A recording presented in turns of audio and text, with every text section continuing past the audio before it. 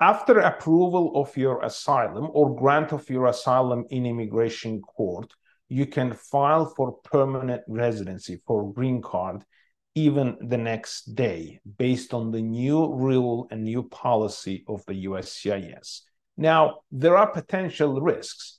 The risk is that if USCIS reviews your green card application within 1 year and you filed it as soon as you were granted asylum, you may well have to refile it. So we generally advise to file 6 months or so after the grant of asylum.